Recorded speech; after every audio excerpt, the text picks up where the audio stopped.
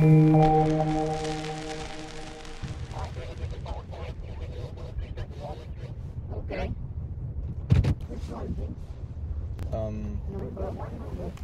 Wait, what? There's multiple? Oh, okay. So, yeah. One, the sandwich, which is what I assume to be the chicken sandwich. You don't have drink. I don't need drink. Okay, that's it. This one?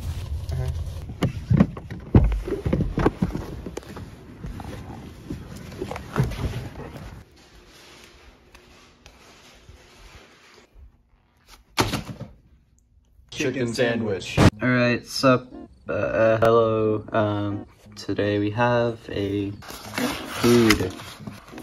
We're gonna be eating it while doing the jump. Well, I mean, I can't, like, literally play while eating this thing, but, yeah, this is the first time I've eaten, this chicken sandwich. I've heard a lot of praise for this, so I have some high expectations, but other than that, here's the sandwich.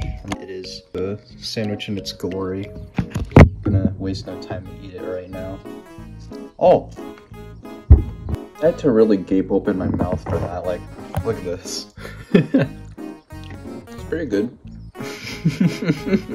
This is also the first time I've tried pickles. A very unexpected taste. So I plan to take a bite of this while I do the jump at the same time. I'll go ahead and do that right now.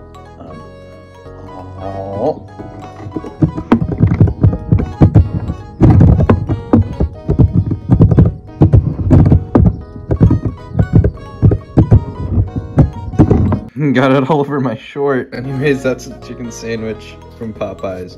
I rate this an insane flame out of a heart of Android. Good luck figuring out what that means.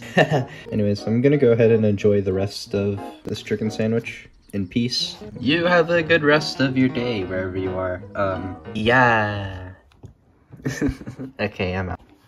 Sup, it's like, nearly 11 p.m. and I'm tired editing this video. Anyways, I just want to add this little addendum to the video because I did found this challenge to be one of the more interesting challenges, mainly because this really forced me to go outside of my comfort zone. If you don't know, I'm actually a very, very picky eater. I refuse to try new foods, and I get really icky when I eat meat. So having a challenge do this, having to force me to try new things is certainly very interesting to me, and it really puts into perspective how much of a huge freaking loser I am. Anyways, thank you, John.